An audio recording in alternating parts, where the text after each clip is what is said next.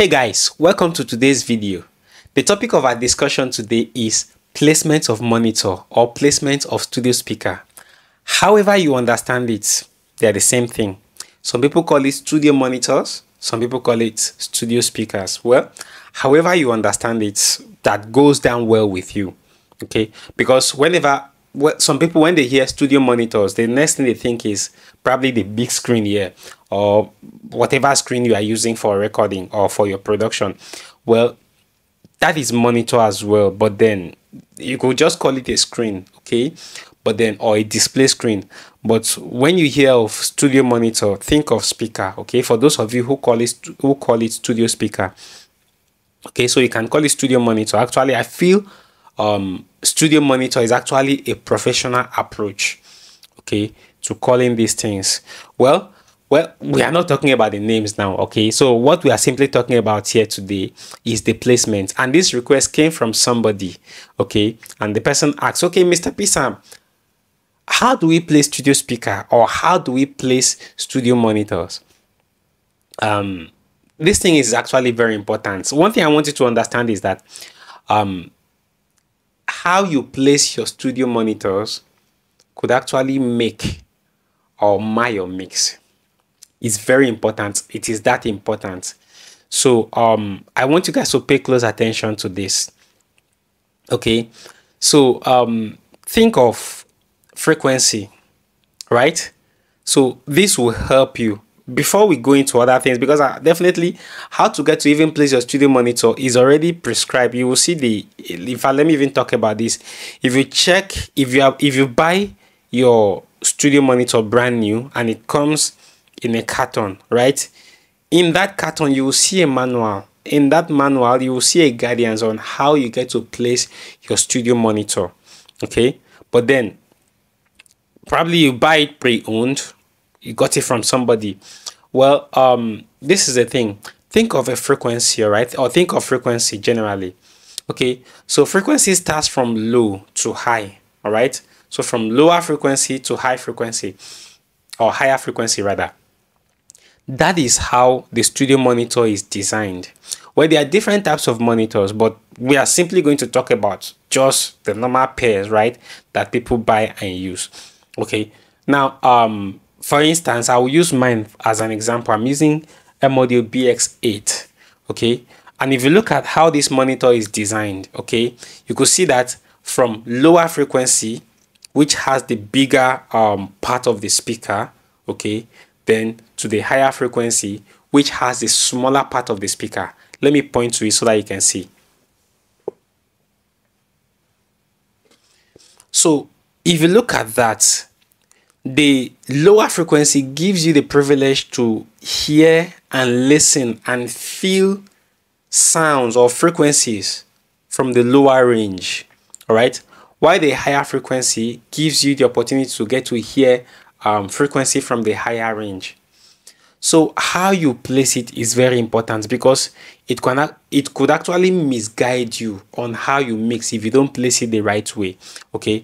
So for instance, I see some people place their studio monitor straight, just straight. Let's assume this is the mix engineer here, or this is the producer here.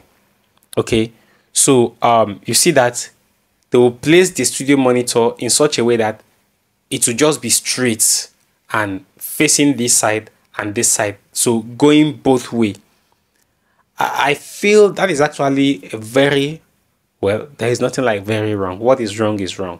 Well, I feel like that's a wrong way to get to place a studio monitor. It's actually a wrong way. So you don't place a studio monitor that it does not give you the whole feel, the whole ownership of getting to hear your mix. So you have to place it in such a way. Now, if you look at my monitors, if you see the way I place them, they are slanted, right? They are not straight. I place them in such a way that they face me. I am the mix engineer. Okay, so whatever I am mixing, I need to hear them, and I need to hear them clearly.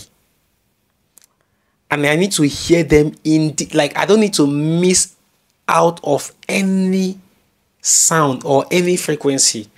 Okay, so I have to place them in such a way that they face me. Okay, so you don't place your studio monitor straight that it just face the wall there and face the wall there. You have to place them in such a way that they bend in one way or the other to face you. So instead of you placing your monitor like this, it is advisable that you place it like this. All right, so the monitors, they face you in person.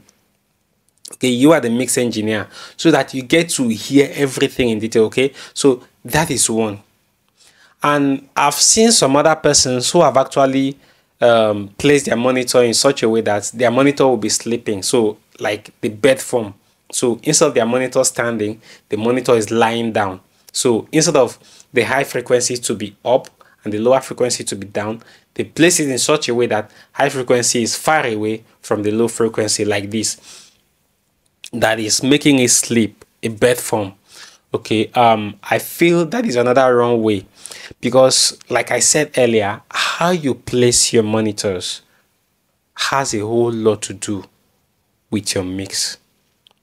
All right, so when placing your monitor, think of the entire mix you're about to do, or how you want your job to sound. Okay, and you could also look up tutorials. You could also see what professionals are doing online as well. How do they place their monitors? Okay, so this is also very important. So you don't place your monitor to sleep, and you don't place it straight. The monitors, they have to face you, because you are the engineer that will determine how each frequency in your mix should sound. So you need to hear everything in detail to make sure that everything is sounding the right way. All right, so remember, one, you don't place your monitor to face straight. Two, you don't place your monitor to be sleeping in bed form. Okay, you have to place them in such a way that they are curved to make sure that they get to you. You need to hear all the sounds in detail. All right, so I don't know if this has been of help to the person who requested this video, and I don't know if it has been of help to you guys as well. Well, I know you may have some other questions like, what about other monitors I've seen people use? Well, let's just tag this one as part one. All right, so this is studio monitor placement part one. Okay, so probably when maybe I should hear the other question about studio monitors, okay, the placement of studio monitors, then we can get to talk about, okay, what kind of monitor am I using and how should it be placed. All right, so guys, if this has been of help to you, kindly like our videos and subscribe to our channels. Follow us as well. All right, if you are coming across our page for the first time, our channel for the first time, just ensure you subscribe and follow us. All right, like our videos and also share. All right, so guys, I look forward to seeing you in our next video. This is P Sam. Love you guys.